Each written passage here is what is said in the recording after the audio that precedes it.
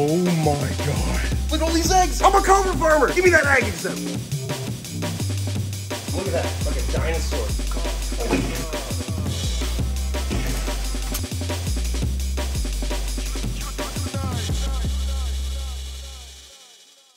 Ooh, I'm so excited. I've been waiting for this for a while. I thought this was gonna happen last year and it didn't happen, but ooh, it's finally happening. Look at this. What do you guys see here? We got a bunch of white eggs. Big Bertha, the monocled cobra, laid eggs within the last couple hours. She literally had no eggs in here this morning when I turned on the lights. Come back a couple hours later to get some stuff cleaned up, and bam, we got some baby cobras. Look at those white eggs. I'm so excited. I thought, this is not about you, Pepe. This is about Big Bertha. Please. So we're gonna see what's going on in here. Hopefully she's laid all of her eggs, and we can safely get them out. Just by looking at them right now, they look fertile. They look good to go. Oh my God. That's a lot of eggs. She kind of still looks thick. She might actually lay some more eggs. Look at how the scales are spread apart right there. Guys, since this morning those eggs weren't there and she seems to have eggs still inside her, we're gonna leave her alone for a little bit longer and come back to collect the eggs. But look how many eggs she's sitting on top of. There might be more than 15. Oh my God. Oh my God. Comment below what you think Big Bertha laid. That is so cool. Monocled cobra, drop for drop, more venomous than a king cobra. A true cobra, famous throughout Asia. We're just gonna leave her alone. Love that snake. It's actually the first ever cobra I worked with growing up. I was lucky enough to meet this snake and now I own her. Now she's having babies here at CWW. CWW! All right, beautiful people, we're gonna leave this locked and secured. We're gonna do this last because we wanna make sure she gets all of those eggs out. Comment below what you think she's gonna lay. How many? 12, 20, 112? What do you think? So we're cleaning up all the cages while we're waiting for that cobra to finish laying eggs. We got all the gaboon vipers right here. We got the big female that belongs to Tyler. I believe it's this one right here. Excuse me. Excuse me. I gotta be super gentle with these snakes because my male has been mating like crazy with this female gaboon that Tyler owns, and also my female that's in there as well. So we might have baby gaboon vipers as well, which don't lay eggs. They actually drop live birth, which is really cool. They just come out in clear sacks, ready to go. So this lucky boy right here, he's just been going at it with all these ladies. So we'll see what happens. Maybe some baby gaboon vipers down the road. These guys have the world's longest fangs of any venomous reptile and the biggest venom yield of any venomous reptile. So they can just dump so much venom in one bite. That's super, super deadly. And these guys have what's called a cardiotoxin, so it's a venom that attacks your heart. Now, all these crazy things like the fast strikers, they have big fangs, gnarly venom. At the end of the day, it's just used to eat the rats in the wild where they live in Africa. These snakes want nothing to do with people, and they actually stay still and wait in ambush upwards to months, just waiting for a rat to go by to eat it. They're not in search of hurting anyone, just trying to get a meal. And this is Rhinoceros, so they have almost like little rhino horns on the tip of their snout. How cool is that? Secure.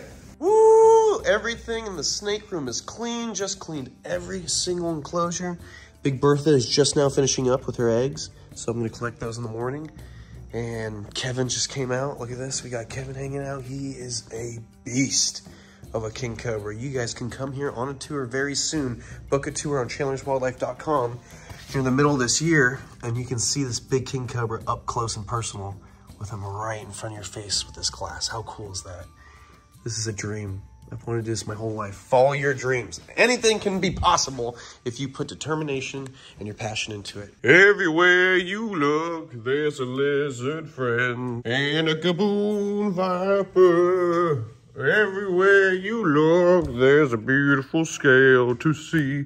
What a beautiful place to be. Wow! Chandler's Wild what? It is the very next day, and as you can see, I'm wearing the same clothes because I just wanted to stay original and make sure the snake right fast. Now, what we're gonna do is just take Big Bertha out. As you can see, she's basically deflated. Look at her. She is so skinny all around, completely deflated after dropping all those eggs. So we'll get her a meal as soon as we can. But for now, we can gently take her out. Ooh. And like I said before, I've known the snake for a very long time. That's why I take the liberty of free handling her and whatnot. I've worked with snakes my whole life. Look how skinny she is. This is a huge monocled cobra, but she is so skinny from dropping all those eggs. Look at that, how crazy. Her spine is showing, the last bit of her tail is super skinny. So we're gonna have to get her back on feed, make sure she gets nice and thick. As you can see, she's tired. She's not hissing as much as she usually does. Oh, I'm sorry, there we go. Now we can start collecting those eggs. We got vermiculite right here. So this is great for reptile eggs. Put some water in here, make sure it's not too wet, not too dry. That's gonna hold the perfect humidity for these little reptile eggs. Come closer to this. I have not looked at this clutch of eggs since she lived.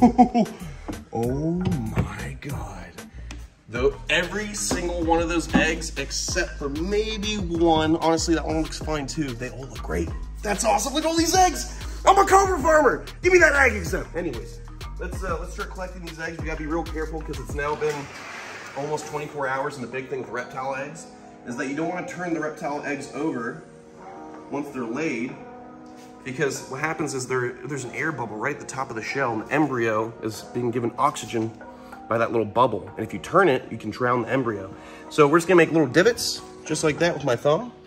Make a bunch of little divots for the eggs so they stay nice and in place, and we have so many eggs, we gotta make a lot of divots. Let's start putting in these eggs. Let's see. Ooh, look at this. That is so cool. They are perfect. I'll candle them later to make sure they're good. Oh my God, this is so cool. This is my first ever time producing my own Cobras. I've worked at other facilities and hatched out Cobras, collected eggs, do all that stuff, but I've never had my own Cobras lay eggs. This is so cool. This is a big milestone in my wildlife career. This is so cool. Look at this.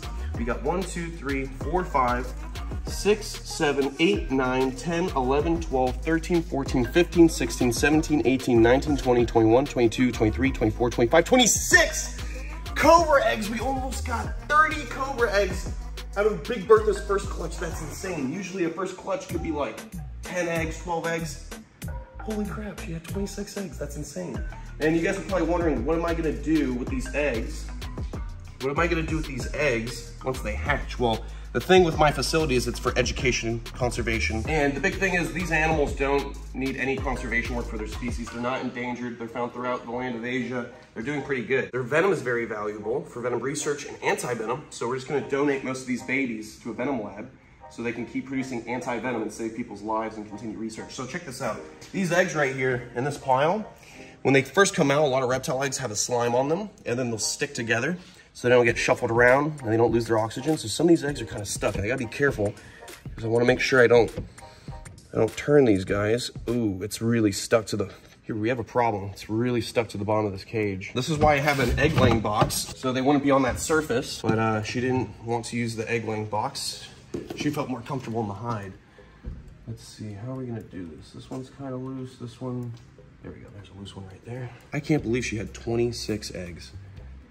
That is so crazy. Ah, gotta be so careful. Oh, this is the most stressful thing I've ever done. The eggs are so glued up to the bottom of the cage. I'm trying so hard not to rip these eggs. So far we're good, but I've wet the eggs a little bit, trying to get them unglued, but I'm telling you, this natural ooze that goes over the eggs to help keep them in the same spot to protect those little oxygen bubbles inside, they do the job. Oh, look at this. I actually got a bunch of the eggs right now. This might work. Oh, I gotta be so careful. I do not want to break these eggs. Oh, it's coming, it's coming, it's coming, it's coming. It's coming. Oh, gotta be so careful. Oh my God, that is so cool. This is the only egg that's like half slug, but honestly, you never know. Sometimes those eggs will hatch. So let me just, let me organize a little bit better in here. This is like brain surgery. This is so intense for me. I don't want to mess up any of her babies. I love this Cobra to death. There we go. Right there in that corner, we still have a couple more to pull out. Let's see how we can do this. This is like the warm up before we start breeding King Cobras and Black Mambas, you know? So now in the future, I'm gonna now put some wax paper or put something on the bottom of the cage so there's no way that these eggs get glued to the bottom of the vision cage ever again. All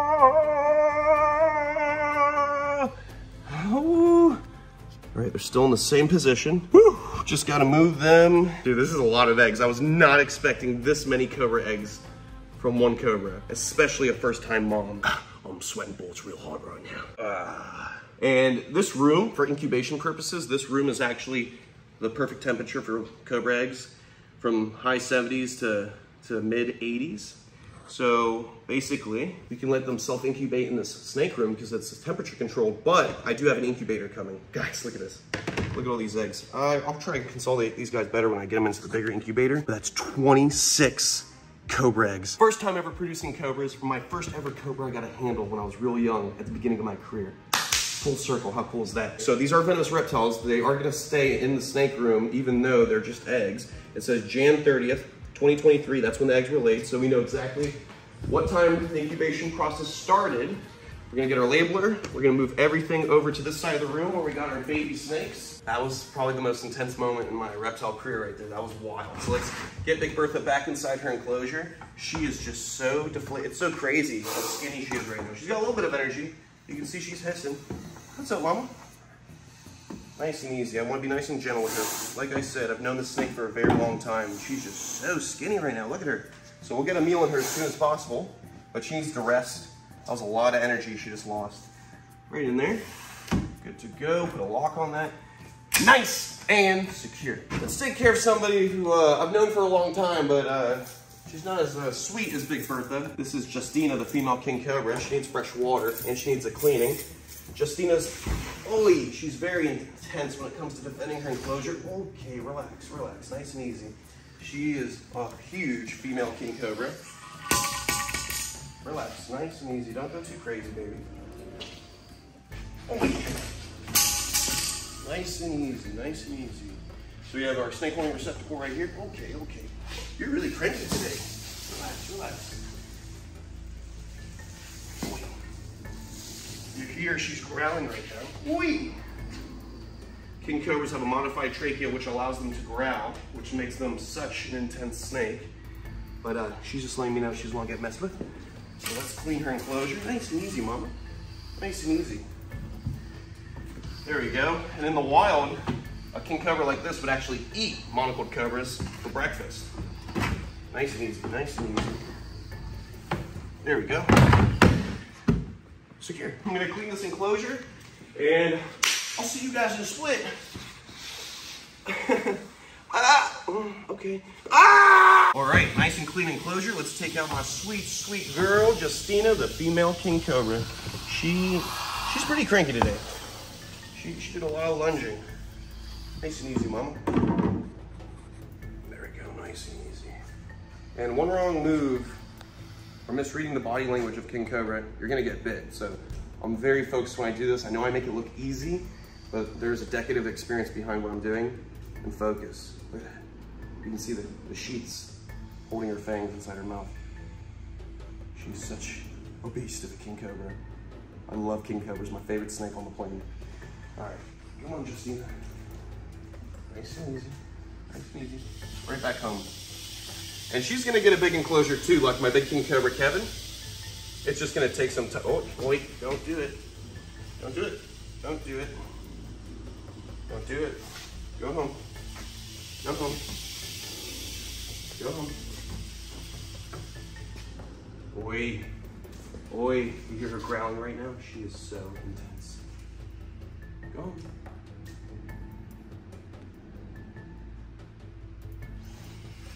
Come on. Back inside. Oi.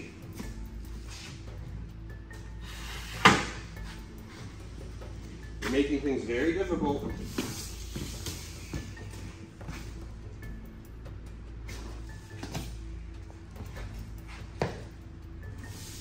Can you let me put you back inside, please, Mama? She hoods up so tall. She is such a mighty king cobra.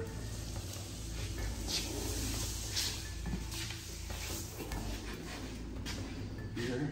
Ooh, she's on fire today. I'm sorry, Mama. I'm sorry.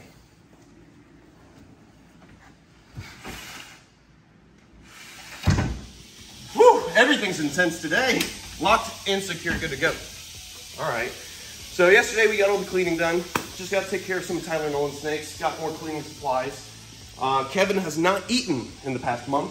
I believe we are going into king cobra mating season. So when that happens, they kind of get a little lost track of focus, and you might be smelling pheromones off of Justina. So we'll see if we can offer him a meal. We got a nice big python. These snakes are actually invasive in the Everglades, and they pose a threat to our ecosystem. So they get humanely put down. So to be very resourceful, we use the whole python as food for the king cobra, because naturally a king cobra eats Burmese pythons in the wilds of Asia.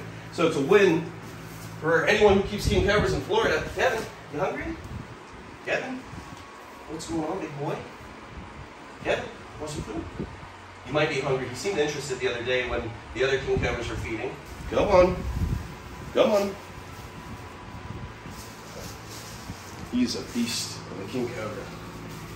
But we're not going to mess with him too much. I just want to get him enticed to go after the python, and then we're going to actually leave him alone. We want to make sure he eats this meal since he's missed a couple meals. But reptiles like king cobras can go months without food, so it's not a huge stressor. We just want to make sure our boy's good. Come on. Come on. Oh, there we go. Nice chew. Look at that. Like a dinosaur. He's like, what? What's going on? It's got dirt on it. All right. Let me get some water. Rinse this off a little bit. Make sure it's not too dirty for my boy. There we go. We're going to leave it right here on the leaves so it's not too dirty. There you go, buddy. Look, it's right here. There you go. All right, we're going to leave Kevin alone. I think that's going to be it for this episode. I'm going to eat his food.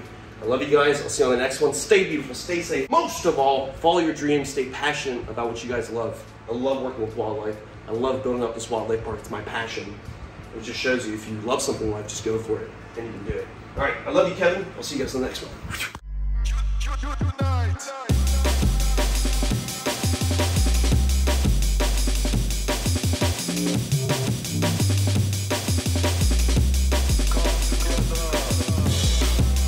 Look at all these eggs. I'm a cobra farmer. Give me that egg exam.